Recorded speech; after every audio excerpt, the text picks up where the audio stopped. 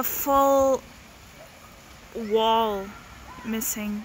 No one from my circle, anyone, colleagues, friends, nobody believed that a full-scale invasion would happen. So on the 24th, I was woken up by my husband, and I just had to wake up at 6 a.m. anyway, by the news that he said that a full-scale invasion has happened, that Volodymyr Zelensky, our president, has informed by an official video that Russia has started a full-scale invasion. And so we turned out the gas, we closed the door, and we started running towards the shelter, which for us was the underground parking lot. We went, my mom really quickly, she ran out as well, and then I looked at the sky and there was around 5-6 fighter jets that flew by.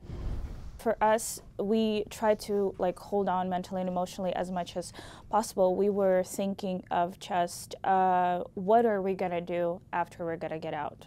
That was sort of the thing that sort of held all of us, together. And it's also, the thing is, we were not alone.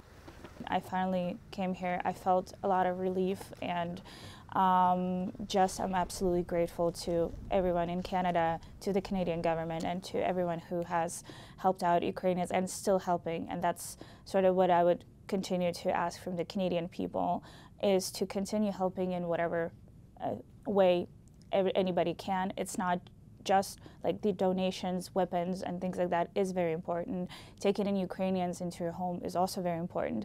But even on social media, if you have social media, to spread as much information as possible, because what a lot of Canadians don't know is that the Ukrainian armed forces, actually, their morale is very, very high when they can see the whole world behind them, the whole world supporting them.